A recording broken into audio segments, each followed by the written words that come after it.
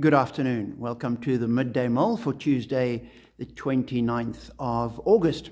Apologies for yesterday. I was busy with family business.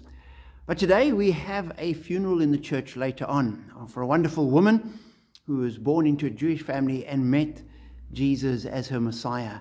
And she lived a wonderful Christian life. And one of the readings she had suggested for her funeral was from Isaiah 61, where we read, "The Spirit of the Sovereign Lord is on me, because the Lord has anointed me to preach good news to the poor.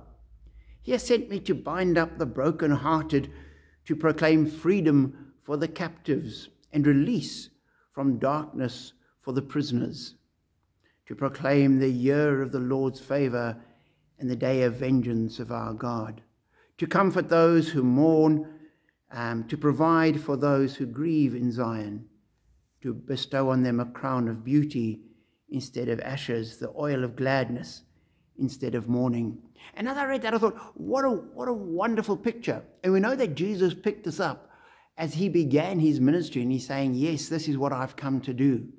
But what a wonderful picture of the end of mourning, that there's the oil of gladness, that the poor are comforted, that there's release of prisoners, that there's all these good things going on.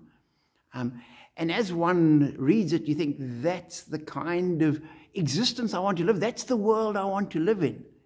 And we know that Jesus promised that he would come again and establish his kingdom. And this is what we will see fully and completely at that time.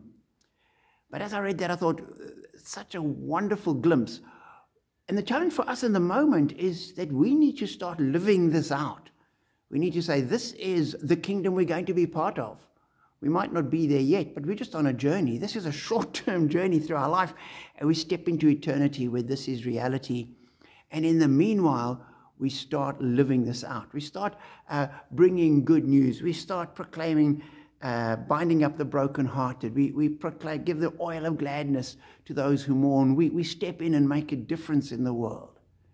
And if we're all doing this, the world would be such a good place, and the church would begin to shine like the light Jesus wanted it to be.